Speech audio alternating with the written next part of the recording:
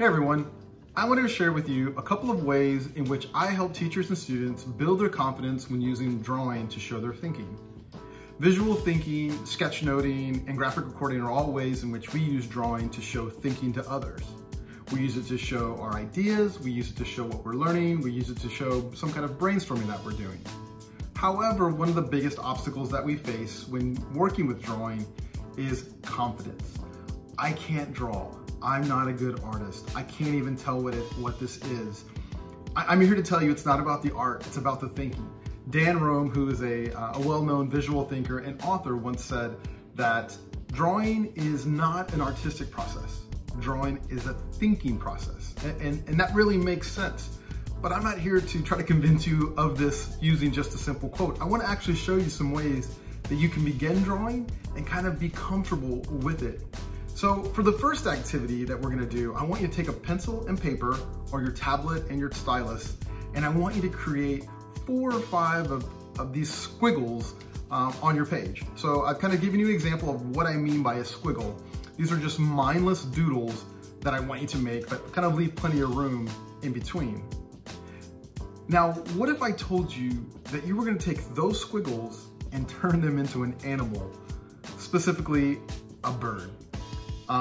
We're gonna turn these seemingly harmless, obscure looking squiggles into birds.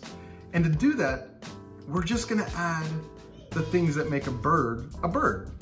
So we're gonna add some eyes, some beaks, legs, and maybe a tail feather here and there.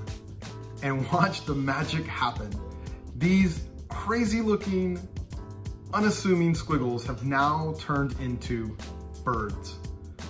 Pretty easy, right? See, that's what I want. That's how I want you to think about drawing. I want you to think about drawing without thinking about drawing. If I'd have asked you to draw 4 or 5 birds, I think a lot of anxiety might have set in. Some of you would have been like, yeah, right. Or some of you might even ask questions. Well, what color is the bird? What do I make him look like? How big does he need to be? It's not about that. It's about communicating about a bird or about an object. And so you can kind of do this with just about anything that has some kind of defining attributes. So give it a try. Try another animal, randomly create some squiggles, and then add the pieces of that animal and kind of just watch the magic happen. So the second thing that I want to show you, or the second strategy I have to build confidence, is to take your pencil and paper and just begin to practice shapes. Yeah, shapes. And these are really the only shapes that you need in order to draw to communicate an idea. Now, I don't want you to just draw one of each of these shapes. I'd like you to practice several of them. So if you're gonna draw rectangles, practice a lot of rectangles.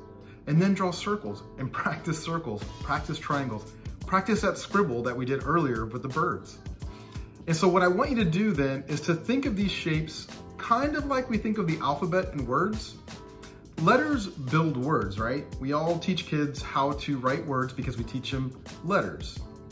Then we have them put them together and they form this, these beautiful words. Drawing is kind of the same way.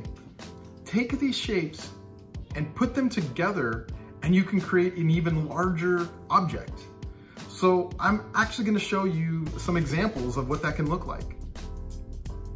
So once you've kind of practiced and got the hang of creating basic shapes, look around your house. Try to draw things that you see in your house using only those basic shapes. Don't overthink it. Don't try to draw the outline of everything. Try to break up that object into individual shapes and see what happens. Well, I hope you take these strategies and you start to apply them so then you can build some confidence in drawing and start putting your pencil to paper and sketch your thinking. We'll see you guys soon. Bye-bye.